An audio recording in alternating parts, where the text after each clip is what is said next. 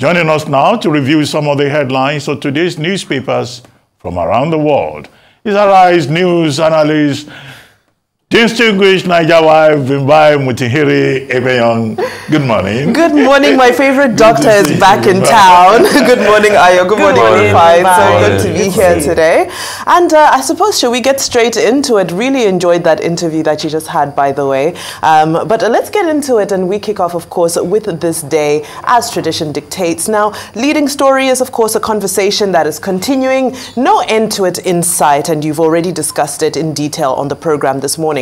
Nobody's above the law in Nigeria, say EFCC, ICPC, as interrogators grill Edu. So they say they'll probe anyone not playing by the rules. Anti-graft agency quizzes bank chiefs. Tunji Ojo-Mvila affirms no cause for alarm. Afenifere seeks open, fair investigation, and suspension is not enough. That is according to Atiku's aides. So we've already looked at that in focus, but let's look at another massive story just above the masthead, which is EFCC Act shows Tinubu may have breached law in removal of Irukera. So Femi Falana has said that the executive vice chair deserves commendation for getting tobacco company to pay $110 million fine to Nigeria, argues that the use of the word dismissal to describe his removal is libelous, and the federal government has, of course, responded through the person of Bayo Anonuga, saying Irukera Oko relieved of their duties, not dismissed. Now, just to give you a little bit of insight, the Federal Competition and Consumer Protection Commission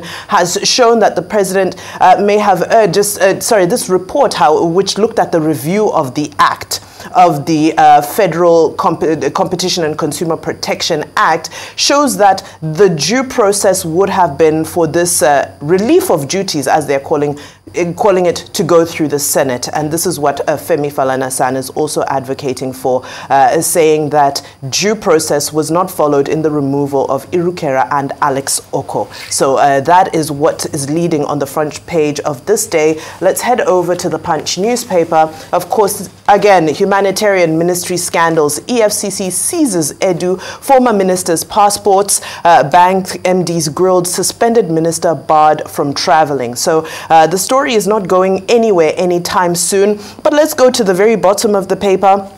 On the right-hand side, of course, is this story, another story that's not going away anytime soon. TB Joshua, SCOAN faults BBC report, ex-disciple knocks late prophet. So, of course, we do know that the church itself has not released an official statement, but members are coming out to state their own positions. This particular report is reports on the statement by Mr. Dare Adejumo, who says that the documentary is faulted, and I quote, he said, it's descended into fictional narratives and propaganda. And he also referred to the accounts of those who spoke in the documentary as offensive and enchanted reports of disgruntled elements. Well, this is according to a church member. It's a pity that the man himself, who is in question, is not alive to respond. Anyway, let's move over to the Nigerian Tribune. Again, this one is leading with the Tinubu slashes entourage for foreign local trips by 60%. Another conversation that was had this morning. What I want to zero in on, however, is just below that, Rivers Assembly asks Fubara to represent 2024 budget. We all remember how that played out and how the budget was presented to a room of just 5 lawmakers. Well, the Speaker, Martin Amaule, the reinstated Speaker, shall I say, has said that it is worrisome that the House is yet to receive the 2024 budget from the Governor. Now, we move over to the Vanguard newspaper. Vanguard is, of course, leading with graft issues. 585 million naira graft. EFCC quizzes better Edu for hours. And a story at the very bottom on the left-hand window. Federal government shuts third mainland bridge for 8 weeks. Repair. Bittersweet for commuters here in Lagos. Of course, we want the bridge to be in the best condition, but it is starting to cause increased frustration, the manner in which it has to be shut down. Anyway, many ways to look at that conversation. Now let's go to the Guardian newspaper. Guardian, again, Nigerians want probe expanded to other poverty alleviation schemes, which is a point I know that I believe Ayo made that point earlier in the conversation, that people are saying that, well, if this is what's happening in the ministry alone, look at all of the other aspects of humanitarian and poverty alleviation schemes that have been rolled out by the government and several governments over the years. Can we also look into those? Another story that caught my attention below that main image is the army confirms the arrest of a soldier for insulting Sanwo-Olu. So the Chief of Army Staff, Lieutenant General Tauri Lagbaja, says the soldier who was caught on camera being arrested by Governor Sanwo-Olu has been arrested for plying one way. Now, some people may celebrate, some people may feel that, don't we have bigger fish to fry? Well, that's a conversation to be had. Now, as we, before we move away from The Guardian, we take an African story, which is Niger's coup leader's free President Bazoum's son. So, Salem Bazoum, who is the 22-year-old son of the embattled president, and his wife have also been released, and that's after mediation by Togo and Sierra Leone. Very quickly to our international papers. The Daily Telegraph from the UK. This post office scandal is not going anywhere. Now, this headline, especially at the very top, the commentary by Alison Pearson, a headline we never expected to see from the United Kingdom. Britain has been exposed as a hotbed of cronyism and corruption. So this is how Alison Pearson described how the former chief executive, Paula Venables, of the post office continued to enjoy pay rises and bonuses. Even as the Horizon IT scandal continued, sent people into bankruptcy, false convictions, you name it, she was enjoying benefits, and she has ceded to pressure. That's Paula Venables, former chief executive of the post office, has ceded to pressure to relinquish her CBE, that's Commander of the British Order. She will be doing so today. Quickly to the Financial Times is where we close our review today. The Financial Times, of course, looking at the business angle, says Fujitsu, who are the owners of this Horizon IT software that caused so much chaos in the British post office system, Fujitsu was still the joint or sole recipient of £4.9 billion worth of government contracts. 3.6 billion of that was under Rishi Sunak's time as Chancellor or PM, and they were being awarded all of these contracts while this post office IT scandal was taking place, which is why Alison Pearson will say Britain has been exposed as a hotbed of cronyism and corruption. So maybe for now they should stop pointing fingers at us here in Africa as we get our house in order, because they have a lot of issues to sort out on home ground. And quoting the words of former British Prime Minister David Cameron, Britain is fantastically corrupt. And we've always known that. We are not surprised. But I want to note something. I think it's a top page of this day. That FCCPC Act shows that Tinubu may have breached the law and removal of Irukera. I think President Tinubu should do atonement as regards this to Irukera. Apart from the fact that he has to go through Senate before he removes, the FCCP Commissioner Irukera. Also, this was at a time that when the country needed Forex, Irukera did his work diligently and he got a sanction against British American tobacco for $110 million. And the man that has just gotten that kind of great deal of money for Nigeria should not be treated that way and words like dismiss. Anyway, I'm happy that Mr. Baron has come out to say that they've been relieved of their position while the president scouts for another person to replace them. But the optics look bad, because it just looks as though that people that do good work in this country will throw them under the bus. And Irukera did a lot of good work. Not only this British American tobacco case. What about the case of Dr. Peju Gomba? And there are many other cases like that Irukera had. And even before then, Irukera was part of the fight against a big multinational pharmaceutical when they had vaccination go wrong in some parts of the country. We all remember that case. That was the case that made Irukera prominent in the national scene. So please, atonement should be made.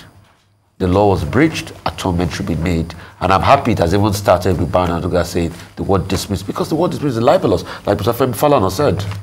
Very quickly, the case of the army, the chief of army staff coming out to say that they were going to investigate the army, the soldier who had come online to slander the governor of Lagos State. I think that's an excellent move, a great move, because I think it brought a stain and embarrassment to our military service for a man in uniform to come out to defend what was obviously a contravention of the laws of the state, and then not only defend it, to go ahead to then insult the principal of the state. I'm glad that he also clarified that the others who had come, because a few others then came, and now almost became an army challenge to come and talk against the governor, said they were fake, that they investigated, and it was just one man, the first person who did it, and they were going to investigate him and appropriate punishment meted out. I think that's excellent.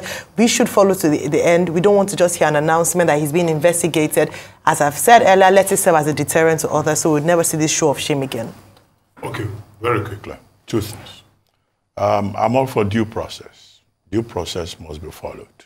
Where due process is breached, you further create problems within the system. So even when the president wants to remove anybody, due process must be followed.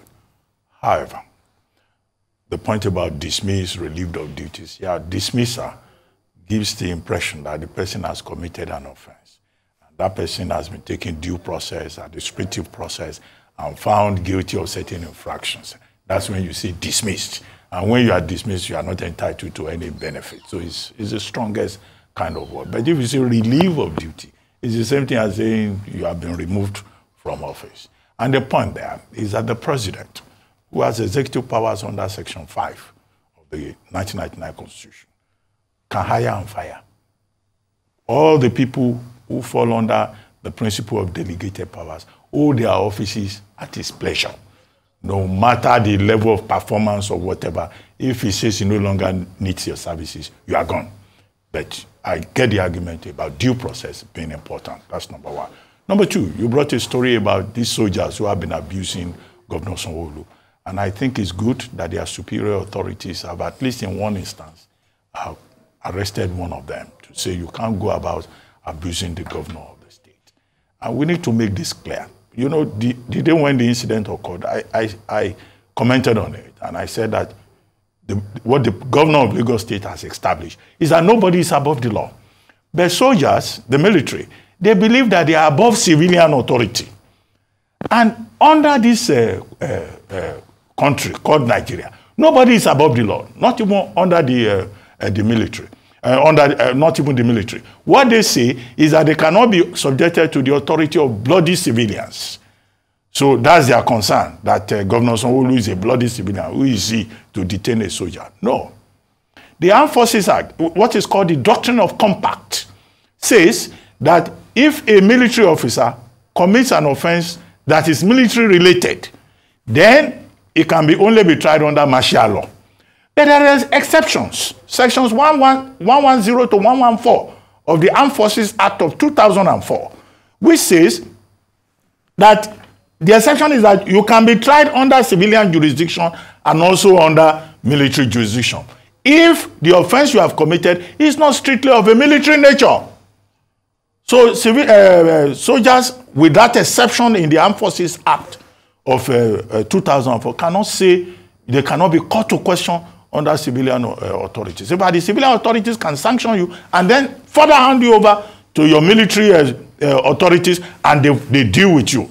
So all these videos against Sanwo-Olu, all those soldiers should be called to order, and all the other people who have been abusing the governor should be sanctioned by their superiors. The military is not above the laws of the land. That's why they also have martial law, and that's why there are those exceptions that I've quoted in the Armed Forces Act. As for the sub-postmasters issue in Britain, front page of the Times, the simple issue is that a few years back, there was a problem with the Horizon IT system in the post system. And a lot of people were sacked. Many died, many committed suicide, only to now discover that it was a computer fault. And that's why there is that outrage. And that's why the lady, you know, now, who is a CBE, has now said she's going to return, you know, a medal to the king. But it's the king's prerogative to officially withdraw the CBN. But the outreach, 1.2 million signatures. People say, no, you made a mistake. You didn't provide the necessary leadership. And then they are saying Fujitsu, which is the Japanese company that was responsible for that computer software that sent too many people to the graves and got them convicted, should not enjoy privileges or deals from the government. The Sunak government even, giving them certain priority contracts. So that's a country where you have public opinion, shaping things. And the woman has apologized, the former Postmaster General who left 5 years ago. I hope we have a system here in Nigeria where people are made to account. Thank you very much. Thank you.